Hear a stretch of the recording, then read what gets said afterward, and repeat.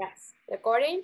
And Denis, give you this virtual microphone and wish you great meeting today.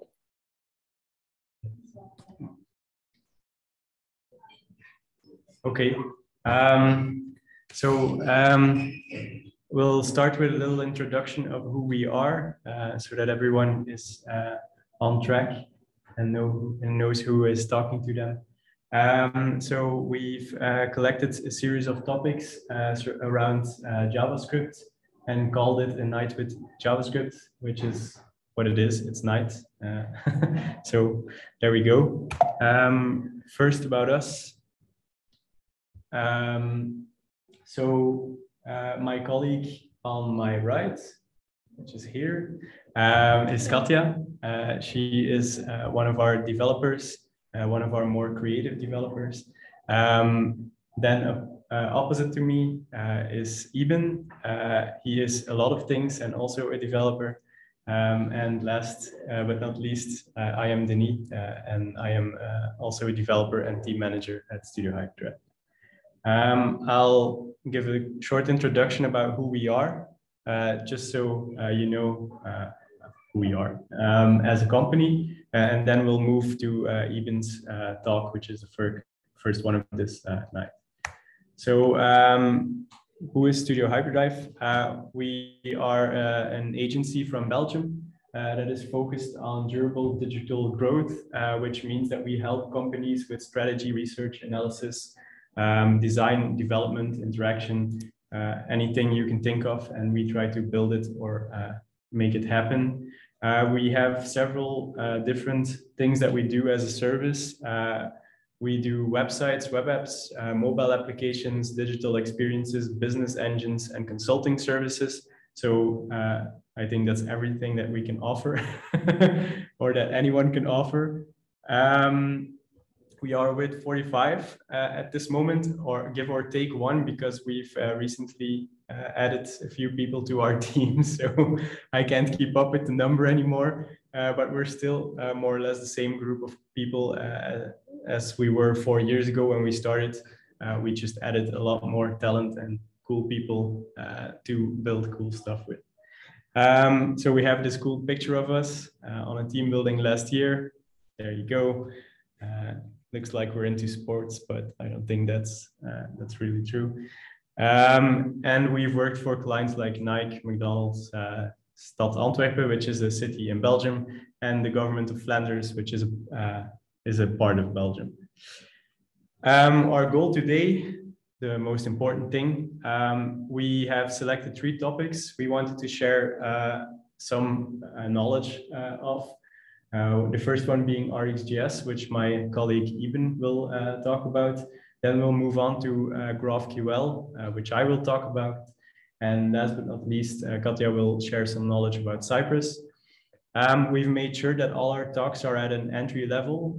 So for the more advanced people, it might be a bit too basic, but we wanted to make sure that everyone was able to follow, given that you have a positive attitude and some basic JavaScript knowledge, you'll be good to go with our talks. So that's the introduction, and I'll now give the words end screen to Iben, if I can find the button for Zoom. Yeah, okay, there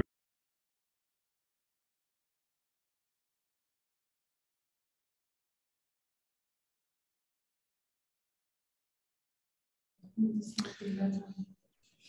All right, I assume that everyone can hear me and see me, and yes, my sound is on.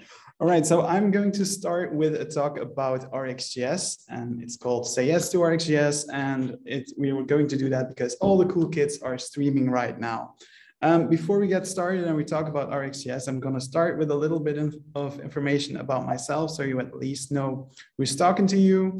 My name is Iben. I am a front-end developer. I've been working as a front-end developer for about 6 years now. So this summer will be the 6th year of my employment. I started in a smaller company, moved to a bigger one, and tomorrow I'll be working at Studio Hyperdrive for an entire year. So that's really cool. Throughout the past 6 years, I've basically exclusively worked in Angular, which means that I'm pretty much an Angular expert Because of that, I started with AngularJS and transferred to Angular when it actually was production ready and never looked back. It's one of the most amazing frameworks ever in my mind and in my opinion. And anyone who is working as a web developer, I will always say, try Angular, it's amazing.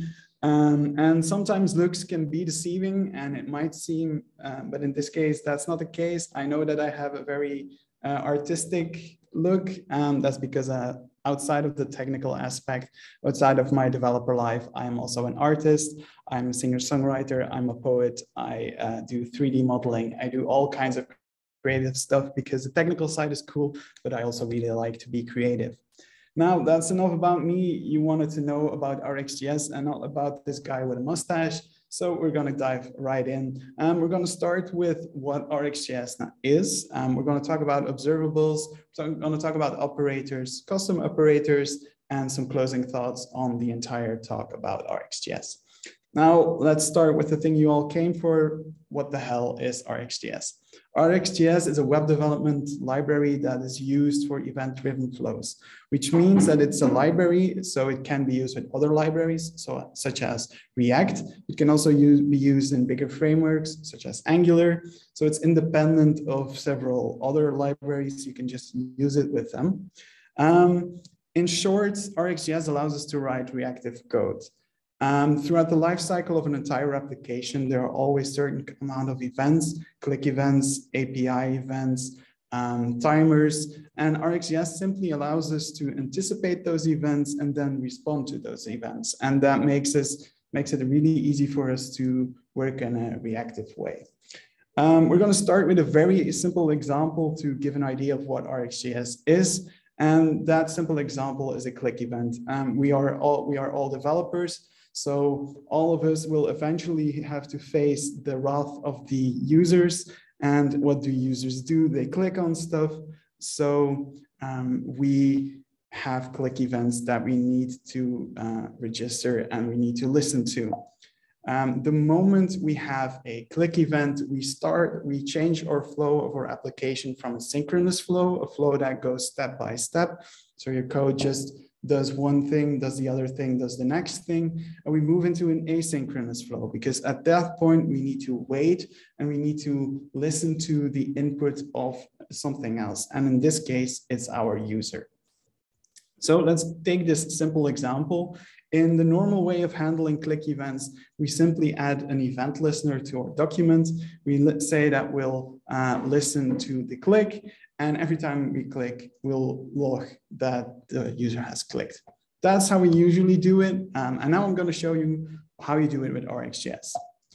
So with RxJS, we import from event operator, and now we will make an observable out of this click function. And we do this by grabbing an element on the DOM, which is in this case a button, and we'll listen to the click event on that button. So this is already a lot of technical mumbo jumbo, and I'm going to dive into each of these little things. So at the end of the talk, you'll understand what happens here and what it all does.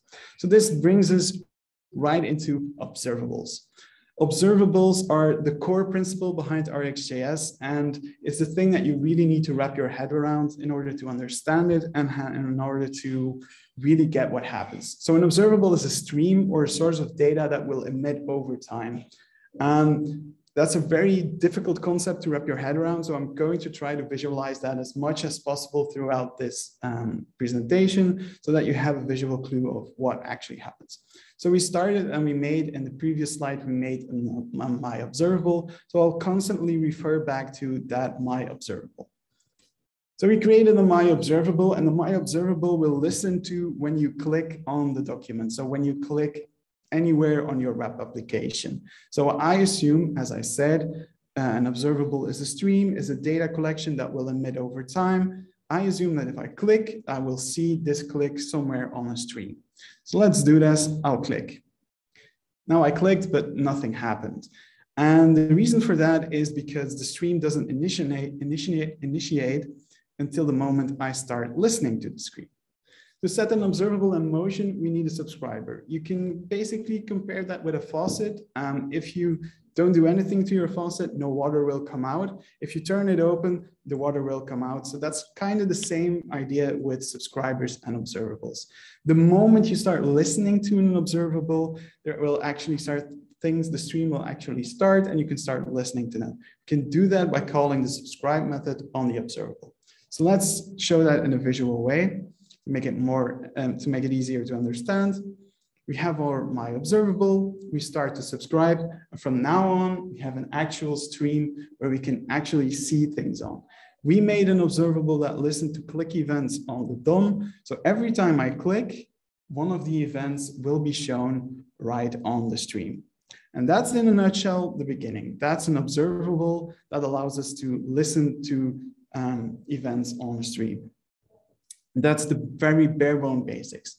Of course, we don't want to stop at just listening at events on a stream. We want to do things with events because if we are just listening to them, then we're basically doing nothing. So we're going to use callbacks in our subscribed so that we can actually start doing things with those events. And we are again going to go back to our example. We'll take a look at it and see how that works. So we have my observable, the one that listens to clicks on the document. We start to subscribe, and this time around, I passed a function to the subscribe, a callback, that will do a very simple thing. In this case, I used an arrow function so that I can easily do that. That's my preferred method of working. And somewhere in my code, I defined an index that I will now increase with every button click that I do. Every time I click, I will also log in the console that I clicked, and I will send that index with it so that I always can see how many times that I clicked. So I click once and I get click 1. I click a second time, I get click 2. And of course, if I click a third time, I'll get click 3. And that's basically how we actually do something with our observables. We can actually start doing stuff with the event. So from at this point, you know how to listen to an observable and you know how to do things with the events on an observable. Now, subscriptions will always keep existing until we explicitly tell them to stop. That's one of the most important things to keep in mind, especially when you start with RxJS. A lot of developers forget that, and all of a sudden they will say, oh, my web application is super slow, or certain things are happening, certain callbacks are being called when I don't want them to. How do I fix this? Well, once we subscribe to an observable, that subscription will keep running until we refresh our application. In most cases, we don't want to refresh our application. We want our application to keep living. So we'll have to manually stop a subscription. Now, how do we do that? We'll again go to the visual because that's easier to explain. We have our my observable, we start subscribing, and we can essentially assign the subscription that we create with the subscribe method to a variable. That makes it easier for us to then later on stop the subscription. Again, it's the same example. I click once, I get the click event, click another time, get another click event, and then I say subscription.unsubscribe. From there on out, my subscription stops, and I will no longer be able to listen to the events. Again, this is a super important step because if you don't do these things, you don't think about that, these subscriptions will keep on living, and it will make your application slower. It will constantly do callbacks when you actually don't need it to do anymore. And sometimes that even leads to ghost data or things that just happen when you don't really know why. So usually when you start with RxJS and something like that happens, you notice that your application goes slow. There are things that are happening that you're not supposed to. Always check if you haven't got any subscriptions running at that point. We can also subscribe to observables more than once. We can essentially, in any given time in the lifecycle of our application, we can subscribe to an observable. We then start listening to that stream from that moment on. And that's a very important distinction, which is going to be much easier to understand if I show you a visual for that. Again, my observable, I subscribe. That means that my stream gets started, and I click once and I click a second time. But now I want to subscribe to that observable again, a separate subscription. When I do that, I get another stream. If I now click a third time, I will get both events. I will get it on my first subscription and I'll get it on my second subscription. From here on out, I will try to answer the questions at the end of the presentation, but I'll keep it in mind. Yeah, exactly. That's correct. So with observables, we can listen to the stream, but that also means that we can only listen to the stream. That means that we cannot put things on the stream ourselves, which means we cannot directly put data or events on streams. We usually do, that usually happens when, for instance, if you click and you were listening to click events, then the click is going to be put on the stream, but you don't put it on the stream yourself. Same goes for an API call, a timer. You never put things on the stream yourself. You only listen to the stream. It's an important distinction, and it's something a lot of people struggle with at the beginning, because they are like, yeah, okay, but now I have 15 events and I want to push an event of my own. That's not possible. You can't do that with an observable. And now the fun begins. You understand observables, you know how it works. So now you want to do stuff with it. And of course, there are a bunch of tools for you that you can easily start doing things and start to be able to handle certain use cases. Let's get started about operators. Operators can either be creation operators or pipeable operators. Creation operators allow us to create observables. Pipeable operators allow us to manipulate the streams. Creation or combination operators, as I said, can make new observables, and it can do that by using events in the DOM, API calls, or for instance, combining certain other observables. When we use a pipeable operator, we start to manipulate all kinds of stuff on the stream. We'll start with the easiest one of the two, creation operators. And as I said, those allow us to create observables from a source. We've already used one of those, and that's the from event operator. We use that operator to change the listener to the document and change that and bring that into an observable. So an operator like from event allows us to create observables from events. There are also other types of creation operators, for instance, of and from. I'm not going to dive into those here in this presentation. The best thing to do is know that those exist, and once you need them, go into the documentation and you'll find much more about it. And they will explain it in a much better way than I will ever be able to. On the other hand, there's also another type of creation operators, and those are combination operators. And that essentially allows us to combine multiple observables into a single observable.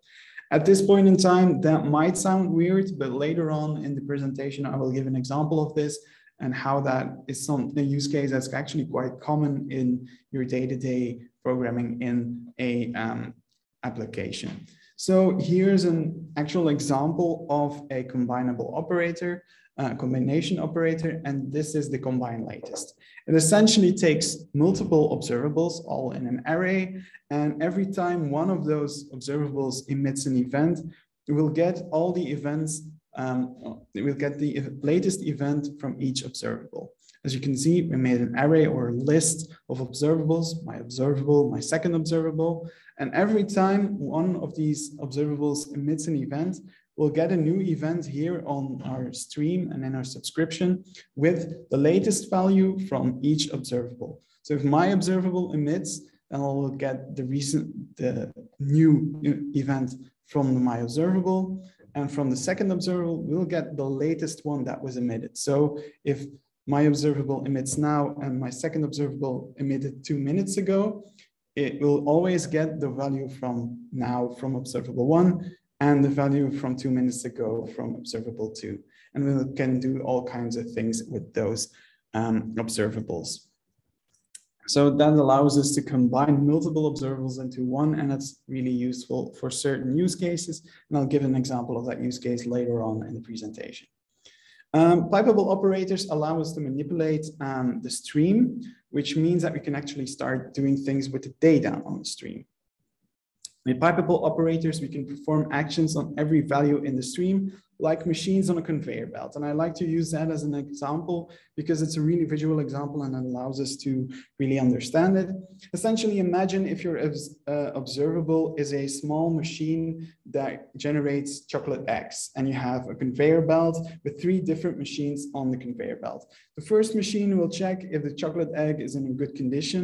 The second one will wrap it in some wrapping paper. The last machine will stamp a sticker on it so that you know it's Studio Hyperdrive chocolate egg.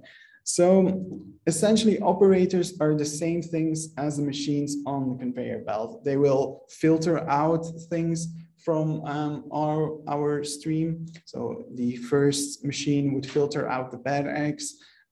We'll have transformations. The second machine and the third machine, they will change the egg. They will wrap it in some wrapping paper. They will put on a logo. So things like that. We group all of these operators in a pipe function, which will ensure that each operator is run for each value on the stream.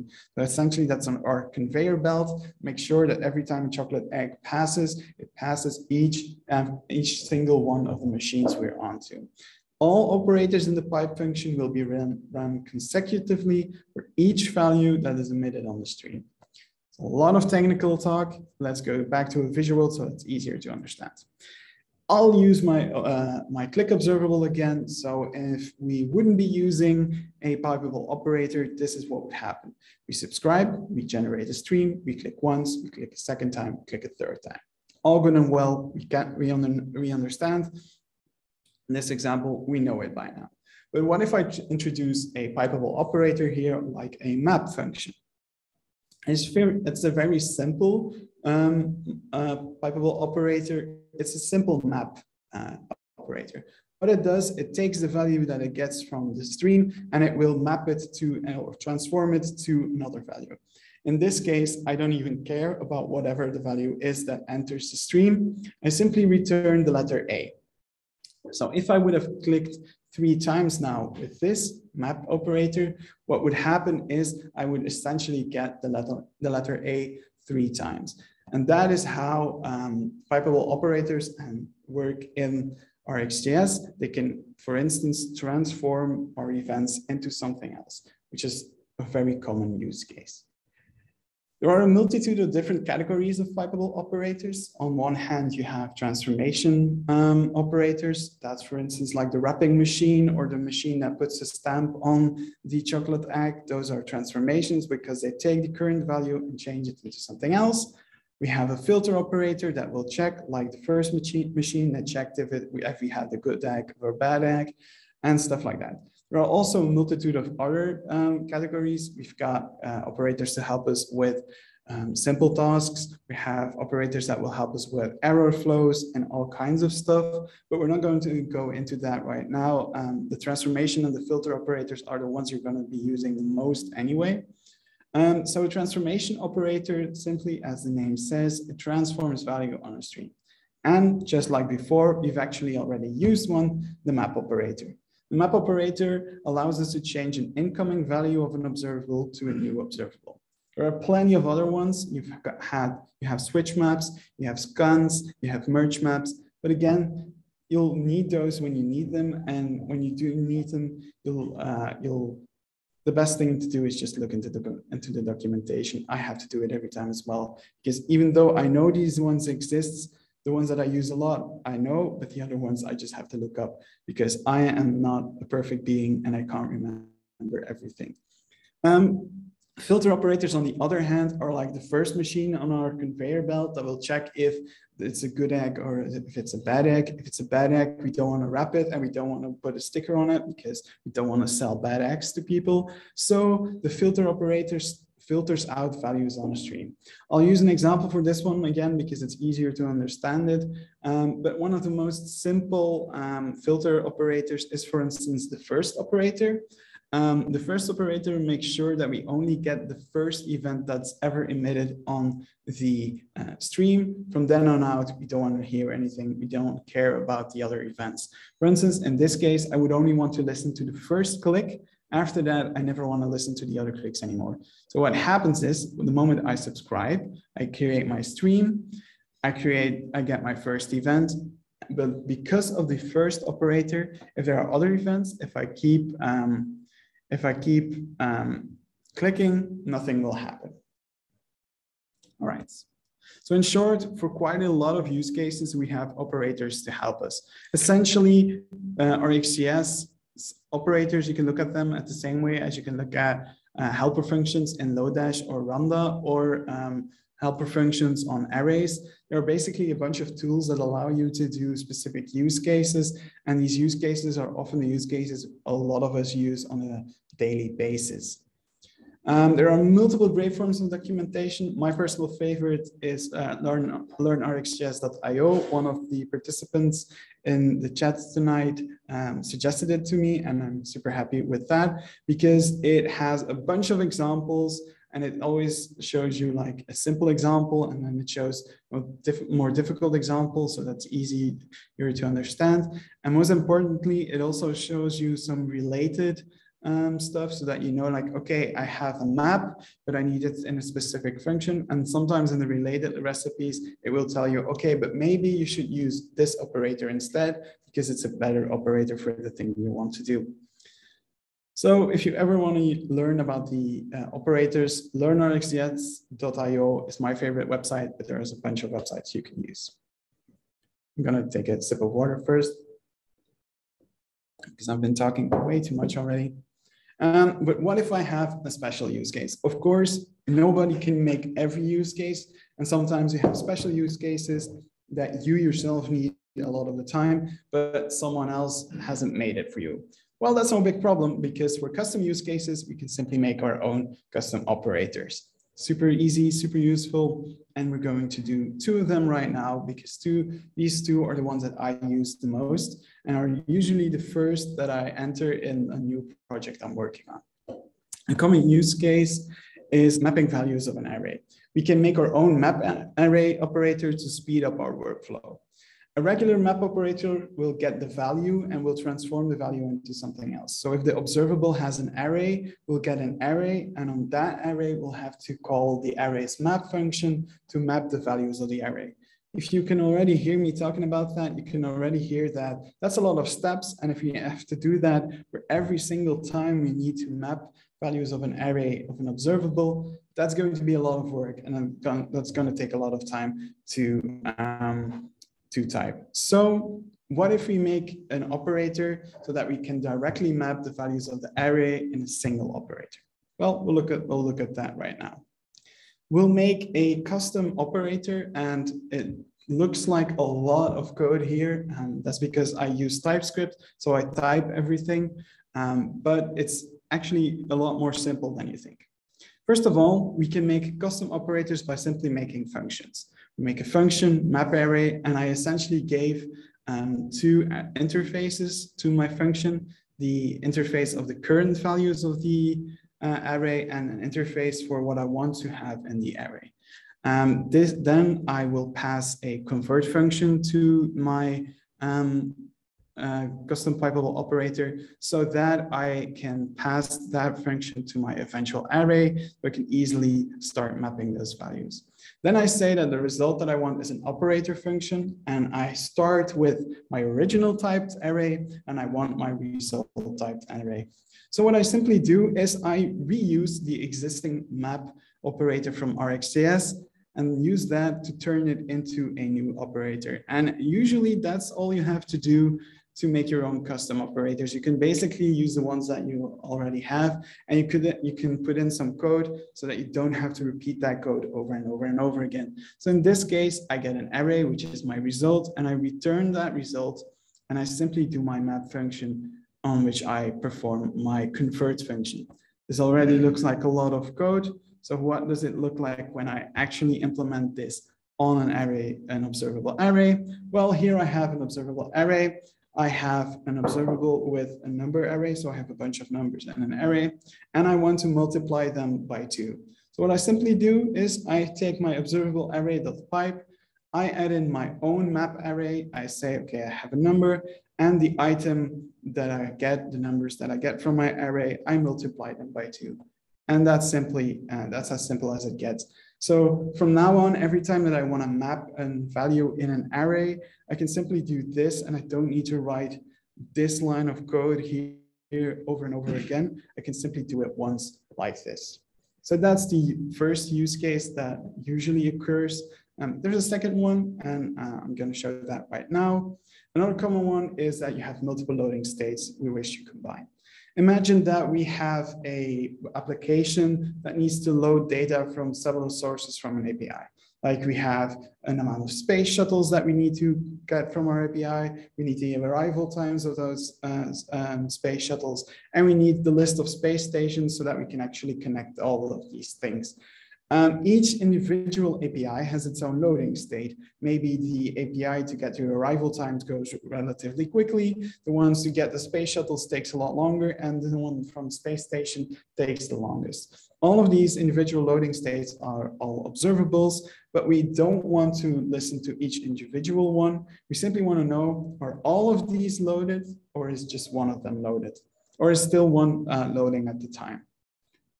How would we do that? Well, I've talked about the combine latest in a few of my previous slides, and here's an actual example. I have 3 loading states observables. I have 3 Booleans, and I'll listen to all of them. I use a combine latest, and what I get from this combine latest is I make an array of each individual observable. So the event that I will get in my subscribe is an array with 3 Booleans in it.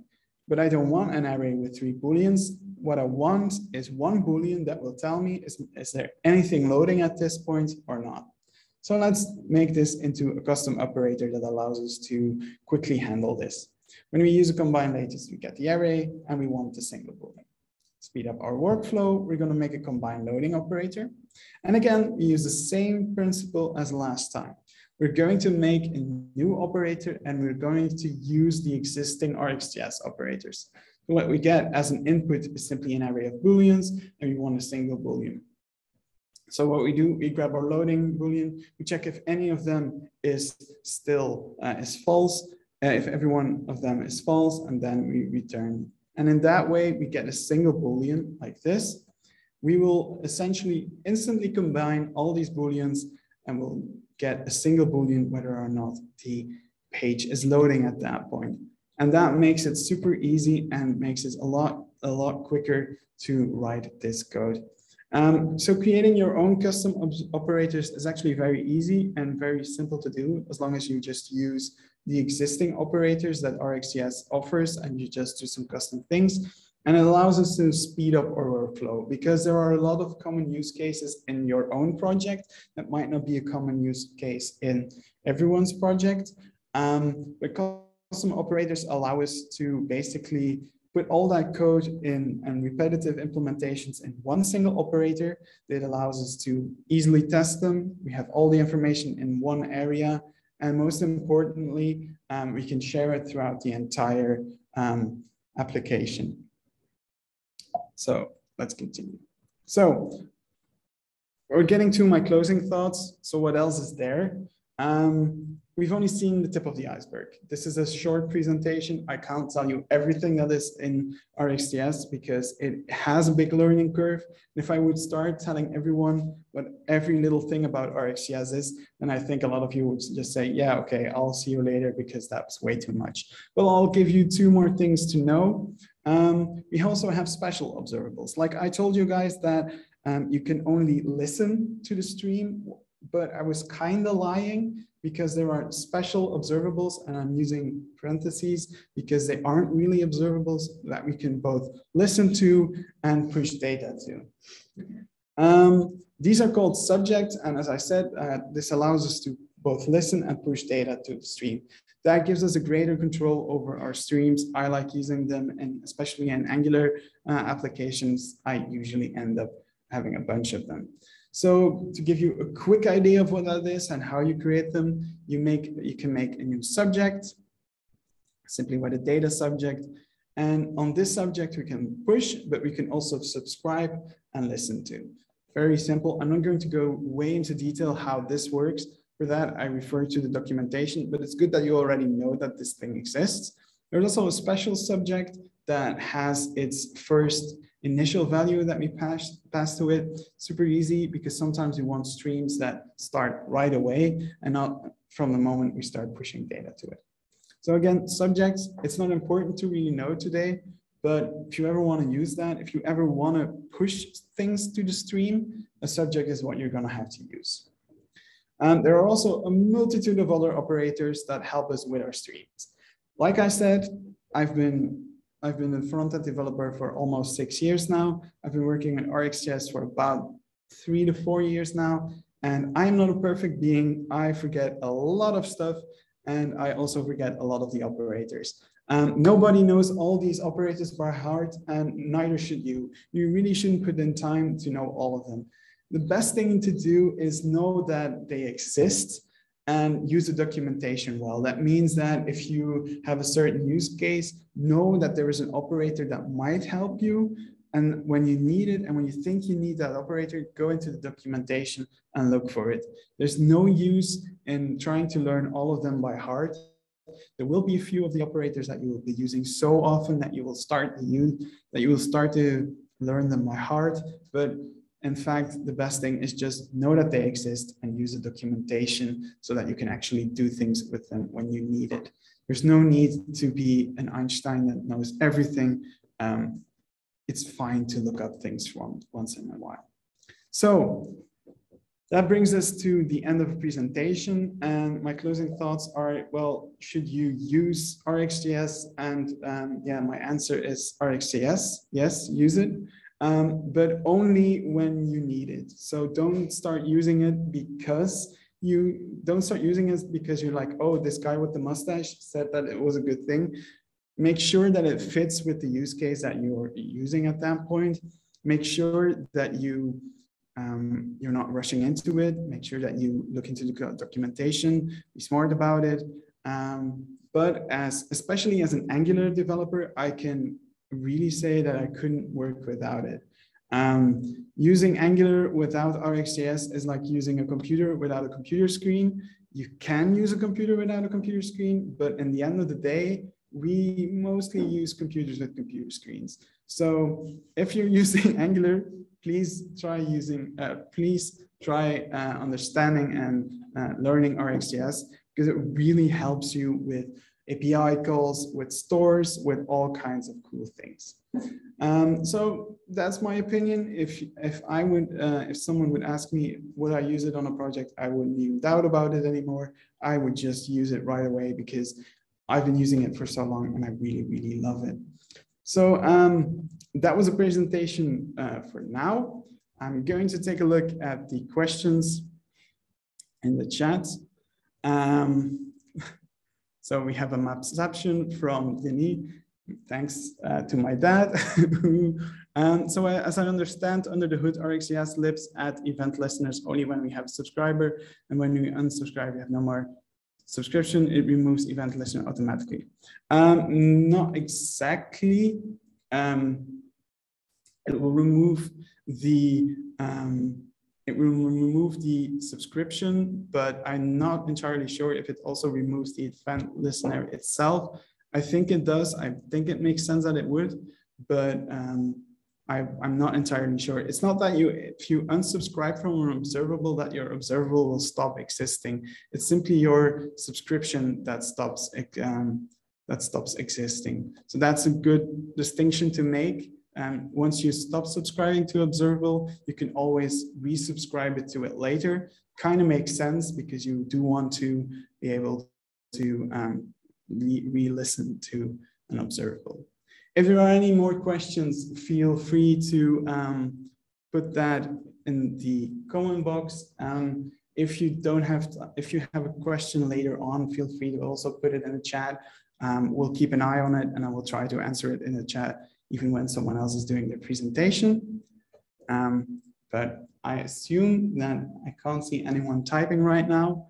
I assume that there aren't any questions. Again, if you have any other questions during the rest of the presentations, feel free to simply put something in the chat. If that is okay, then I will pass the floor to my colleague, Denis. Thank you so much to all of you for listening, And thank you so much for donating to this charity.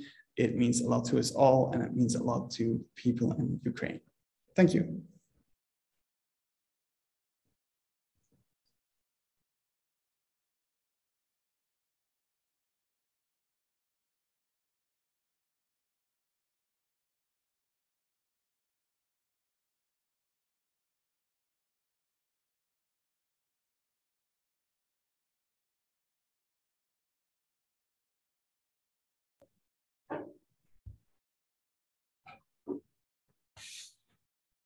Okay.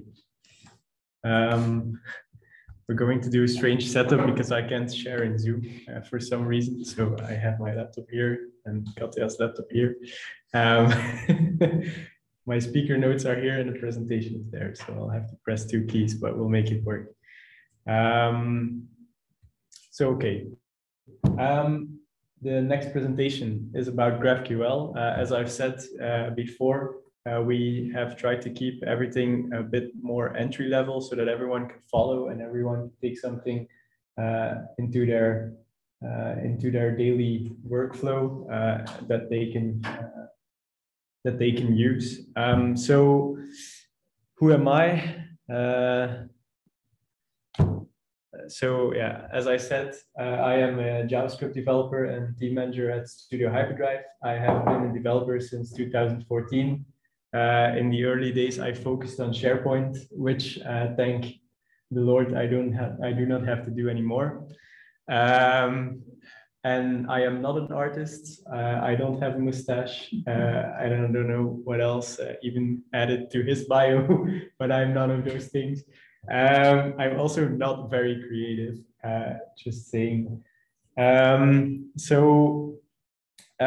Also, special thanks to my colleague Niels, who is the person who made this workshop, who made the workshop GraphQL, on which this presentation is based. So he's also following today. And if there are any questions that are beyond my capabilities, he will try to answer them as well in the Q&A. So what is GraphQL? GraphQL is 2 things, actually. At first, it's a query language for APIs, meaning that you can write and perform queries towards your API. And on the other hand, it's a runtime that will help your API to provide the data that is requested through that query. This is also reflected in the sense that you will need it on both backend and frontend. So both on the server side as on the side of your clients. And aside from that, GraphQL will also describe data in your API and provide models and types that give clients the ability to fine-tune queries so that they can consume the data they need in the format they need. So it allows the API to cater to the client instead of letting the client cater to your API, which is a big difference, of course. How did GraphQL come to existence? Not by my handiwork, but by the handiwork of Facebook, who started on it in 2012 and did an initial release in 2015. But as all developer side projects they needed 3 years to get a stable release out there. At least they made a stable release and didn't let it die on GitHub. So it's a it's a specification that you can use on in multiple languages. We are focusing on JavaScript, of course, at Studio Hyperdrive, but you can also implement GraphQL with a Java, Python, or Go backend, or many others, I guess. And it is currently maintained by the GraphQL Foundation, which is which also contains members like Hasura, I think, Apollo. So all the maintainers are actually people who work on projects. Oh, okay, something has gone wrong here, but no matter. So the server, so we're going to talk about a few upsides of GraphQL, after which we will talk about a few downsides. Even if you might want to share the screen here for our colleagues. So the first upside is flexibility, because the server no longer determines which data is returned to the client and in which structure and format, which is something you will see in a RESTful API, but not that much in GraphQL APIs. So as I said before, the API caters to the client instead of backwards, as we're used to. So if I give an example, a RESTful API will have endpoints like this, where you have, for example, a user model and a message model, and the user model will have some put, get, post, delete stuff on a user endpoint, and then you get a detail and maybe a delete on a user with an ID, and then the same for messages. So this is very verbose and often set up around your database models and offering CRUD operations for every model through your endpoints. So the user might need to fetch several things in order to build up one specific object that it can use in the client. So in this sense, the clients are consuming data that is catered towards a public API that is more generally structured. But if we then look at GraphQL, we can build queries that cater to our client, where we can just say, hey, I want the ID and username for my user of this ID. And there is an important difference here, and which is pretty convenient. If, for example, you would want to fetch all users for an overview, in the RESTful way, you would be restricted to the properties that the API offers on that endpoint, which is often more restricted than on detail, because it's a lot more data to process and send towards the client. Whereas with GraphQL, you could just say, I need for my users an image, the username, and maybe something else, and nothing else more. But you can pick and choose those fields that you need. So that's pretty nifty. Second upside is speed, because with a RESTful API, you would need multiple requests to render a page. And every request contains all data, even the data you don't need.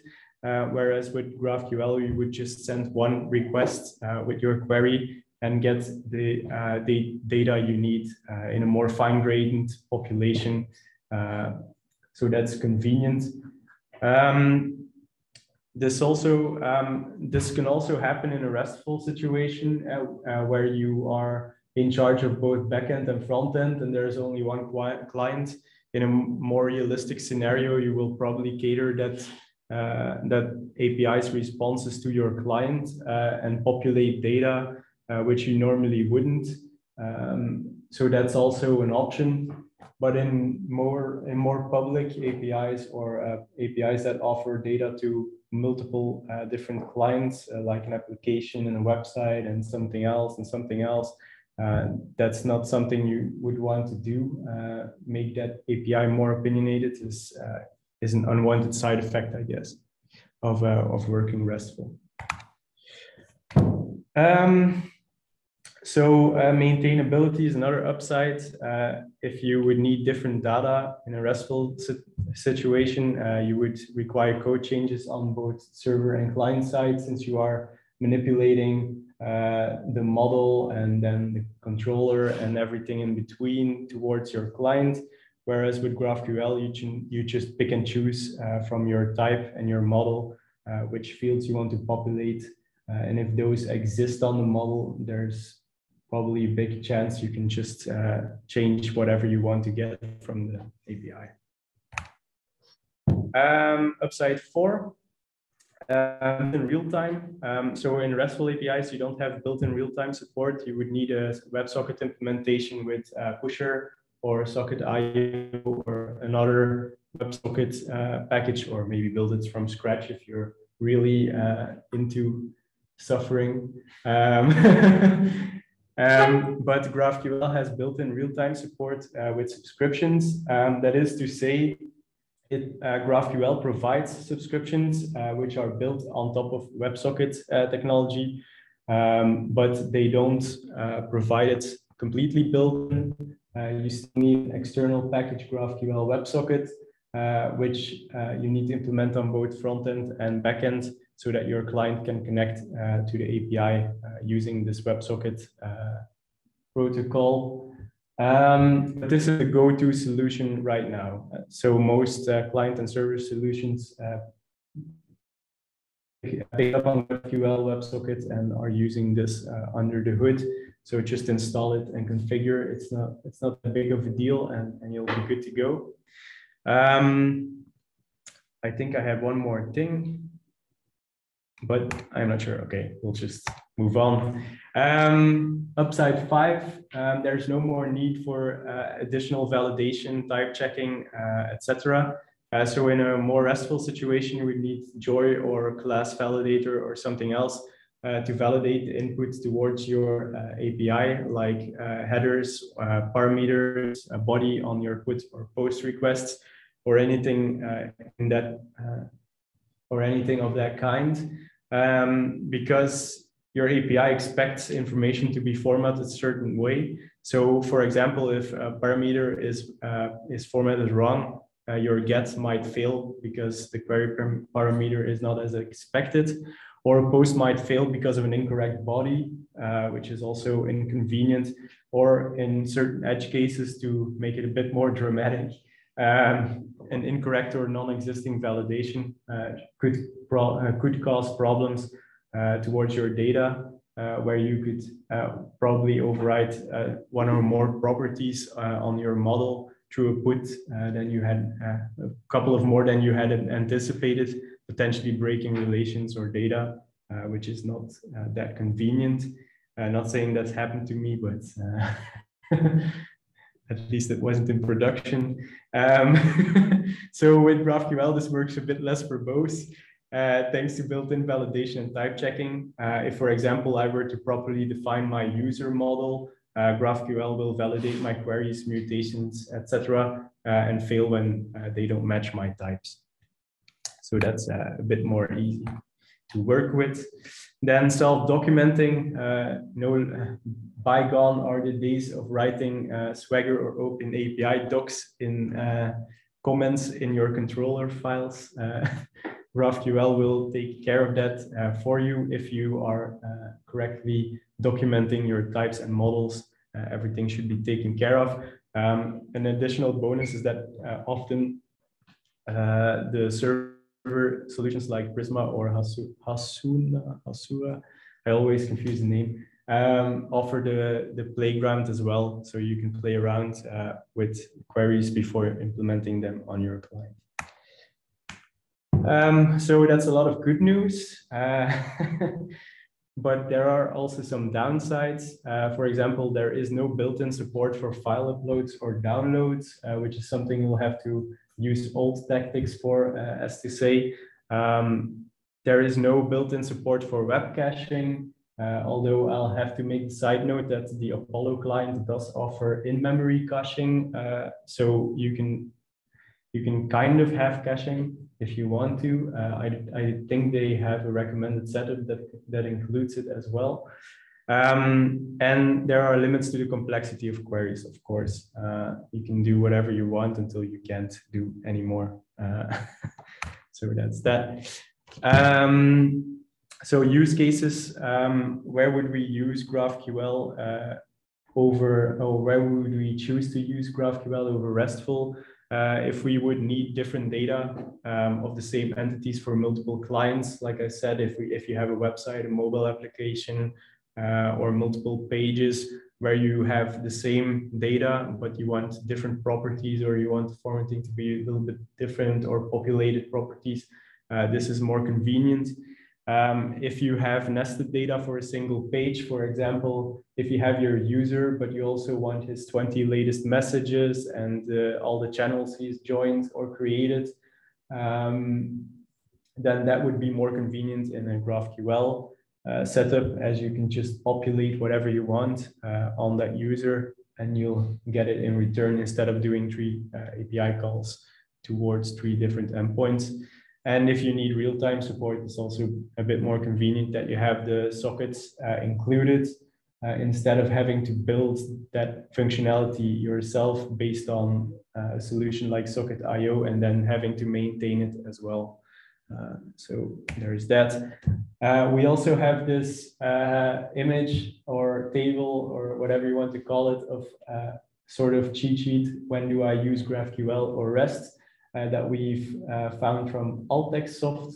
I've included the source to the page where more information about this can be found. If you want to read up on that, you can always do so. It's a good resource. Okay. I won't reinvent the wheel.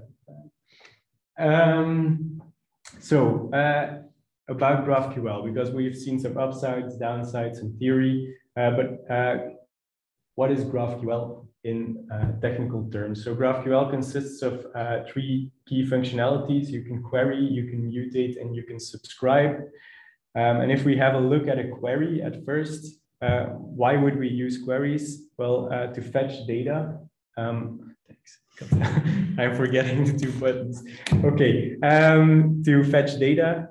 So if you would compare it to RESTful API, this would kind of replace the GET or head calls, where you just get data from your API. And in a query, you can also determine which data is returned by the server. So you can manipulate which fields you want and what you want to populate in the response. So if we have a look at a query, we'll have something like this, where you have a query keywords and then the brackets, and inside you see the channel with the channel ID, which in this case is a number static, but in a more realistic scenario, that would be a variable. And then we define which fields of our channel we want populated in response, which is in our case the ID name description, and then we populate the ID username for our creator and the ID text edited, etc. for our messages. And as you can see, the creator, the messages, and the author in the message are all from different models. In our case, the author and creator are from our user model, and the message from our message model. So we are already populating data from related models in our database in one simple query, instead of having to do multiple requests or make our RESTful API more opinionated. If we then move to mutate or mutations, then we'll see that a mutation can be used to mutate our data or create data for that matter, or even delete it. So it kind of replaces our post, put, or patch, or even delete calls, if you would compare it to RESTful API. And also in this mutation, you can also define which fields you want populated in the return. So if you, for example, create a user, you can define which fields of that new user you want to have in return. So if we then move to our example, our mutation here will create a new message containing a data, which is an object. And in that object, we can find the text of our message and which channel to post it in, which is our ID. And then after the create message, you can see that we again have those brackets with an ID, but we could also have text and channel or whatever populated in that return object as well. In this case, we just want the ID. Subscriptions, this is where it really gets cool. So subscriptions can watch data changes, and it replaces, I'm using air quotes because it doesn't really replace WebSocket as an entire functionality, but it replaces the need for a custom implementation on top of WebSockets by being built in. And also with a subscription, you can again define which data you will need. So if we then have a look at a subscription, you can see the subscription keyword, again, the brackets, and then messages, which is what we want, our model. At first, the first property is a mutation, which will be a populated version of what mutation you have done. so that you can have an indication if your user was created or updated or something else. And then the node is the actual object that you want to populate. So in our case, this is the message itself, where we want the ID text if the message has been edited, and then the author, etc. So that's that. I did have a demo of this, but I'm unable to demo in Zoom for some reason. I will try to record my demo tomorrow and provide it with the presentation. So if you want, you can have a look at it later on. But I'll move on to the next slide. Just imagine you've seen this amazing demo of subscriptions and messages appearing, and we'll move on. I've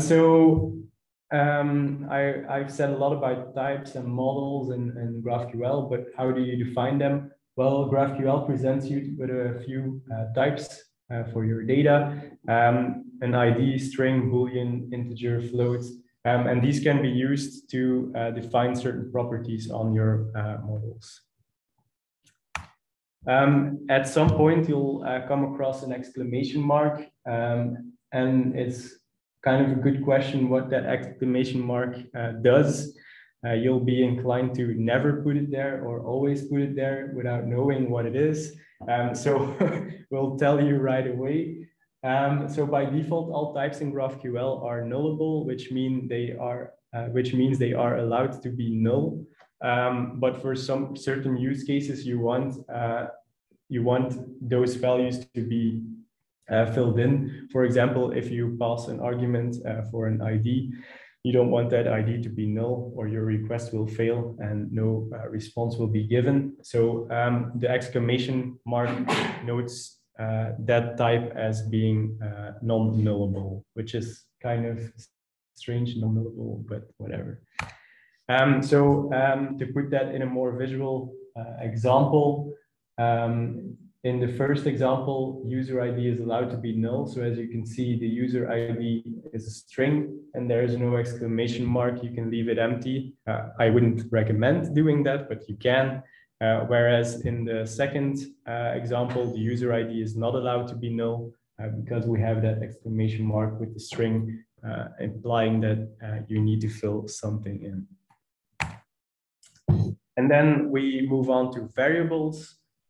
So as I've said before, with, for example, the message ID in one of the query examples, those are static, but that's not really what we want to do. We want to get details from certain IDs that we've received throughout our app, or mutate certain data based on its ID, or even fill in text on that message that comes from our app. So we will want to use variables in our queries, mutations, and subscriptions, which is not that hard to do. You can just provide arguments to your mutation or query or subscription, whatever, and then use those variables inside your query. It's as easy as that. And then we'll round up with GraphQL clients, because there's one more important thing to say. If you want to use GraphQL in your front end, you could use something like Apollo or GraphQL request, which is probably recommended because they add added functionality, and it's more convenient to do so because they plug in really well to the GraphQL process. But if you just want to try something out, you can also use plain fetch with a post request. That's kind of all you need to get going. So there's also that. Might be handy to know if you want to go experiment later on. But if you choose for the GraphQL client way, then you'll probably come across something like this. This example is with GraphQL request, which is a lightweight library. If you use React, you'll probably use GraphQL client, Apollo client. I think Apollo also has a Vue implementation, which is currently in beta, I think. I'm not that sure. And there's also an Apollo Angular in the works or already done, which is also pretty cool. But in this example, we'll keep it simple. So at first, we'll set up a new GraphQL client, which is pretty much like you would do with, for example, Axios in a more conventional code base. And then we'll define a query, the get channels and get messages, after which we'll just use our GraphQL client to request those queries. You can also note that the queries have been used, the queries are wrapped in a template literal tag, GQL. This is a template literal tag that is offered by an external library, but most GraphQL clients will export this as well, so you don't have to provide it on your own. And that's kind of it, because the small demo is no demo at this point. But I'll try to record it tomorrow and provide it with my presentation for those who are interested. Here we go. I think we can stop sharing. Okay. There is someone in the chat who said something or asked something or not. No, okay, no questions. Well, same as Iben, if you do have questions, just ask them and we'll try to answer them before the meetup is done. Vin Diesel has joined. That's pretty cool.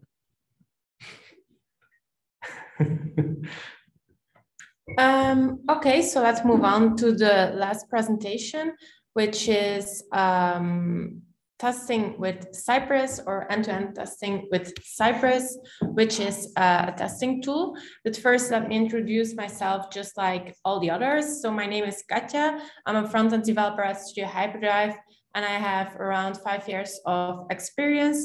I worked for 3 years at Studio Hyperdrive as a developer. And before that, I worked in a creative agency. I know some things about React, React Native, Angular, Vue, and so on, but my focus is mostly on creative development, which is 3JS or WebGL, page transitions, animations, and so on. But I'm a little bit careless about the code I deliver, and that's why I started to learn more about testing, because I don't like manual tests, so that's why I started to learn about automatic testing, and that's what we are going to talk about today. First, let's have a look at the 3 main types of testing.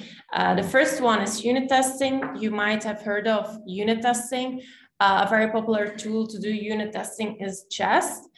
Unit testing is mostly for developers, as it tests a small piece of code. For example, if you have a component, for example, a button, you can test that component with a unit test. So it tests a small piece of logic, and it's especially interesting for big applications, because if you want to refactor your application along the way, then you're more sure about your refactored code that it will work, or that it will still work. So that's about unit testing. So unit testing is mostly for developers and not to test user use cases. Another kind of test is integration testing. That's more or less similar to unit testing, but it's more to test bigger workflows or bigger pieces of code. For example, a page that has several components that are connected to a store or something like that. And then we have end-to-end testing. So what about end-to-end testing? End-to-end testing is testing like a real user would use your application. So you don't think like a developer, you think more like a user would use your application, just like you create user stories if you start an agile sprint. So end-to-end testing, not only developers benefit from end-to-end testing, actually the whole team benefits from end-to-end testing. So the project manager, developers, the Q&A team, everyone can benefit from it because it's automated and it tests just like someone else without a technical background would test or use your application. So let's have a look at the advantages of end-to-end testing. First of all, it reduces the testing time, as every test will go automatically, and otherwise you would do it manually. You would manually click through your application. It also improves the quality assurance, because you can add as many tests as you want, and it will always test the same scenes. It also improves the stability of your app. And like I said, it tests real life actions real life use cases, just like a user would use your application. There are also a few disadvantages. First of all, the tests take a little more time to finish compared to unit testing. And like I said, it's not made for developers. So if you write bad code and that code still works, the test can succeed. So it will not test your code, it will just test the output. And if the output works as expected, then your test will succeed. So let's take a look at Cypress. So you probably heard of Cypress.io. So Cypress.io is a JavaScript-based front-end testing tool that also runs in the browser, which means you can test your application in several browsers, just like Chrome, Firefox, or Edge. And it's JavaScript-based. So if you're very used to write JavaScript, the syntax of Cypress will be very, very comfortable for you. Let's have a look at the advantages of Cypress. So Cypress runs very fast. You will see it in the demo later. It's cross browsers, so you can also add more visual tests or design tests. It's very easy to write tests because the syntax is very straightforward. You can even guess the syntax if you want to. It's universal. It's also very easy to debug. I will show that later because Cypress adds an application to your device and you can use that application or that browser to go back in time in this test and to check where it went wrong or where the test fails. And you can also use the console to debug, but more about that later. Like I said, you can also do visual testing. So you can do design tests in Cypress, which is pretty hard to do in unit testing because it's just code and nothing else. In Cypress, you can do unit testing, integration tests, and end-to-end testing all in one tool. But today we will focus on the end-to-end testing part. So here's a small video of how fast Cypress actually works.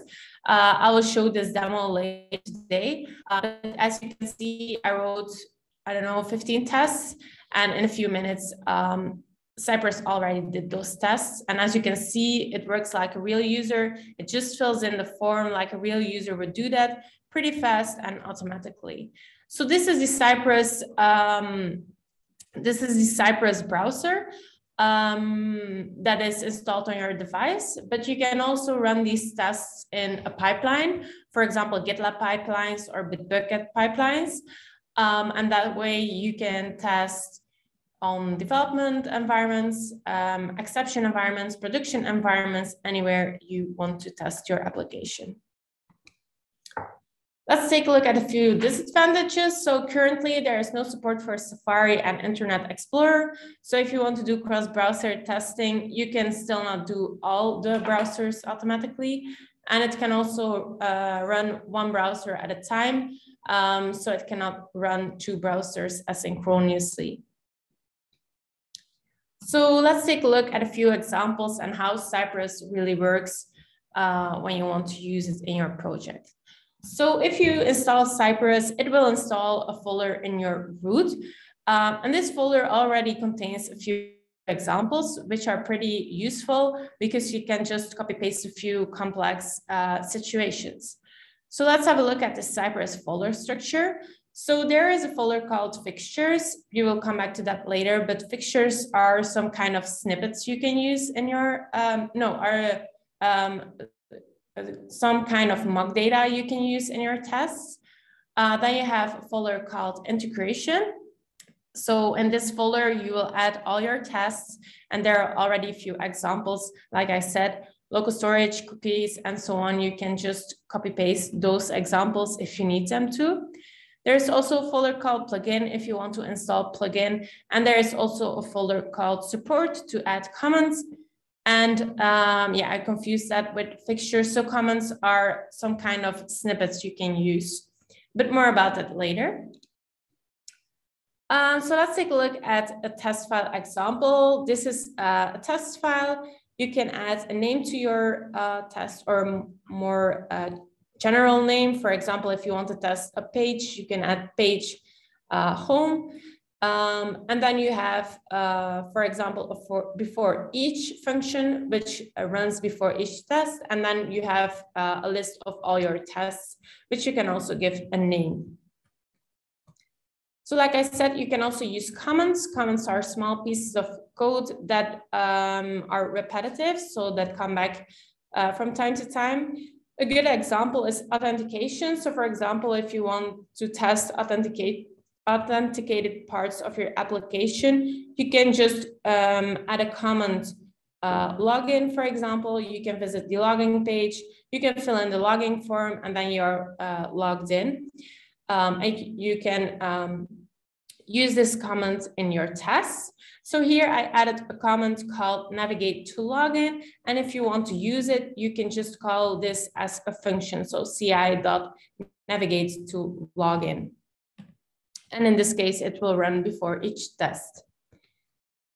So let's take a closer look at visual testing. The thing you probably use the most is selecting an item and checking if it is visible or not. For example, you can use the ci.get. This get is just like a query selector, so you can select an element by class, by ID, or even by tag name. But the most recommended way to select an item is to add a data attribute called data -ci, and then you can add an ID for your test. So for example, if you test a component called notification, you can add notification as an identifier. So if you select that element, you can call should be visible just to check if this element is visible in the scene. You also have other things like defined or something. So visible really means you can see it. So second of all, you can also test certain CSS. For example, you can select a button. You can check if there is CSS called border radius and if it equalizes 4 pixels. So that way you can also do more styling related tests. You can also do responsive testing. So for example, you can add the viewport, or you can set the viewport of Cypress. There are a few predefined viewports. For example, iPhones, you can say if it's landscape or not, or you can just add a width or a height, and that way you can test your application on desktop, mobile, and so on. So that's how you can test different devices or viewports. Another thing I want to show you is events. I think you use events a lot, especially click events, but you even have more events in Cypress if you check the documentation. So just like the other examples, you can select something. It's better to do it with a data attribute. You can click on it, just call the click function. So it's pretty straightforward syntax. And then you can check if something appears, for example, a message. Like I said, you cannot check if a function is called when you click on something. You really have to check something visually, just like a user would see something on the screen if he clicks on a button. You do not have to think like a developer would think. You have to think like a user would think. You can also test if your navigation works very well. So you can select a link that contains a certain text, in this case, contact. You click on it, and then you can check if the location is changed to contact. So that way you can check the navigation, or you can check if a form is filled in, if it's redirected to the right page. So then I want to show you some things about forms. Also, this syntax is very straightforward, and I think you test forms a lot if you write certain applications instead of websites. So for example, if you want to test a certain text field or an input field, you can select it. You can type in it. In this case, I type the word example. I unselect it, and then I check if this input field has a certain value, for example, example. So that's very easy. Also, the syntax is pretty easy because it's just type. Also, selecting a drop-down is pretty straightforward. You select a drop-down, you select a certain option just by calling the select function, and then you check if the drop-down has a certain value. In this case, the value is developer because I selected the option developer. Also for radio buttons, that's pretty straightforward. You select a certain radio button, you click on it, and then you check if it's checked or not checked. And the same goes for checkboxes. You click on it and then you check if it's checked, or you can check if a certain check mark or SVG image appears on the screen. Next, I want to talk about API calls. Just like I said, you test it like a user, and a user doesn't care if you use a certain store or if you use a certain architecture in your application. So what you want to do is to manipulate API calls. For example, to make sure that the API returns something you want to, for example, a certain name. And if you edit the user in the API, that your test still works. So let's have a look how you can manipulate certain response. So you have the ci.intercept function, and then you can select a certain API call. In this case, it's a get API call to the certain URL called api.url.com. We manipulate the response by adding a fixture. So a fixture is stored in a fixture folder, and it's just a JSON file. Actually, you can just return whatever you want, but probably you will just mock your API and you will add fixed values to certain items. And you give a name to this interception. It's fetch API, and then you wait if the API call happens before you go further in your tests. So here is a more clear example. For example, it's the example of the demo I will show you later. So you visit the to-dos page, you intercept a certain call, you add a fixture to it, and you wait until the API call is done. Later on, you will see that I just want to test if 4 items are returned. So this is the example of the fixtures. So in fixtures folder, I added a to-dos.json, which is an array with to-dos. You can also send post calls or do requests in your Cypress testing. This might be useful if you just want to log in without doing the user gestures. So for example, you can do a post call to a user API URL, and you can add a body to it. So that way you can also do requests instead of manipulating the API. So yeah, now I will show you a little demo. So here is a little page I made with React. Let's go to the home page. It has a button, a small list with a few items. It also has a form on another page with an input field, drop down, radio buttons, and a check mark. Those are all the examples I showed you in the presentation. And there is also an API page which fetches a few things from the API. So I have this running at localhost 3000.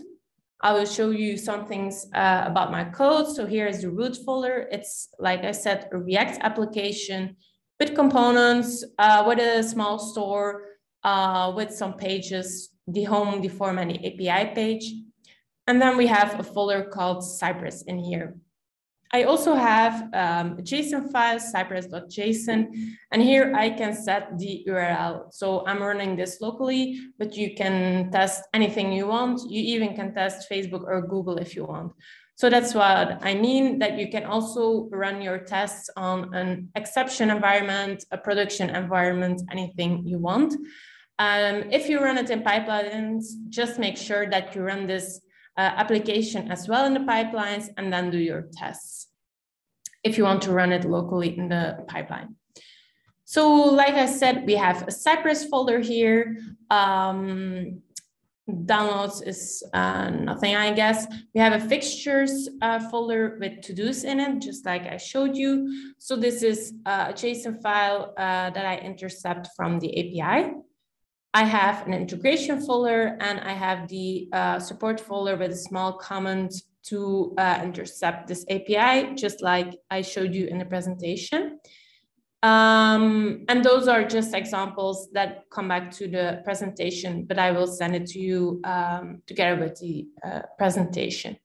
So have a look at the Cypress testing. So like I said, I ran this on localhost 3000, and now I'm gonna open the Cypress browser. So this opens a small browser on your device. And here you have an overview of all the tests. These are just the files like you see in my repository. And here you can also select a certain browser if you want to. You can also add it to the comment, and it will open the browser you like to test in. By default, it's Chrome. And if you click on running these tests, it will open the Cypress browser, and it will run all these tests very quickly. It's not as quickly as in a video, but still it's pretty quickly. And like I said, it's very easy to debug because you can click on a certain test and you can just see what the machine or what is Cypress doing automatically for you. In this case, it selects a certain radio button. And that way it's easy to debug because you can just go back in history. You can also inspect this element. So you have the console, you can see if some errors are popping up and so on. So that's why Cypress is really easy to use and really easy to debug compared to JS, because you can just go back in time and you can see at what point your tests will fail. So yeah, that's about it. I will check the chat if there are any questions.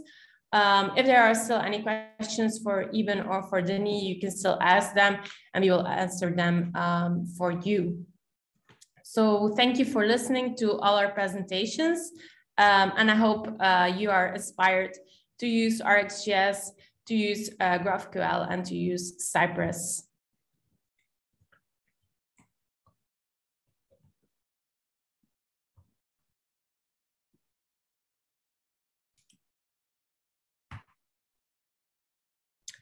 So I see there are a few questions. Oh, okay. Denis is answering them in the... But elaborate if needed, if I'm not clear enough.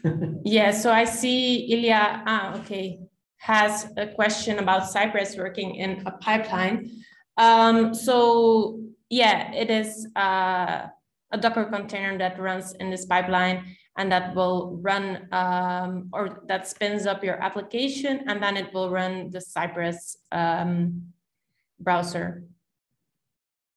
So you don't need a cloud solution, but you can also deploy your Cypress, or you can also deploy your application, and then you can also run Cypress in a pipeline, and then it will not run locally. But it's easier if you just run it in a pipeline or run it locally, because if you do changes along the way and it's not deployed, then Cypress is still updated.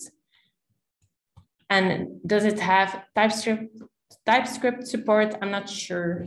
Oh, Denis says it has TypeScript support. Yeah, I've been running it with TypeScript as well. Okay, we already use it with TypeScript, so.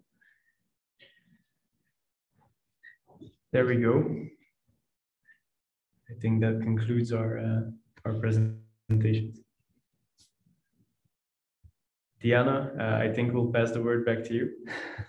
Yeah, I guess that's it. Guys, if you have any questions, you can also add them later to, I don't know, to my letter. So I will forward them to our speakers, or you can find our speaker in social media. You can ask as well.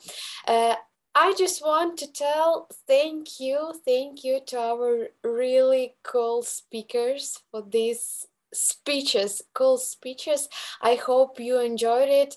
I hope our speakers, Denis, Iben, Katia, you also enjoyed it, and we really did great work. And for those people who came here today and spent more than 1 hour together, also thank you that you found the time to find new information for yourself, to develop a bit, and I hope it will help you. That's it. You, as I told, I will send you the recording, and I will send you all additional information if needed, and hope to see you again on other meetings. And just have a nice evening, the rest of the evening, and see you guys. Thank you. Bye, everyone. Thank you. Bye. Yeah, bye.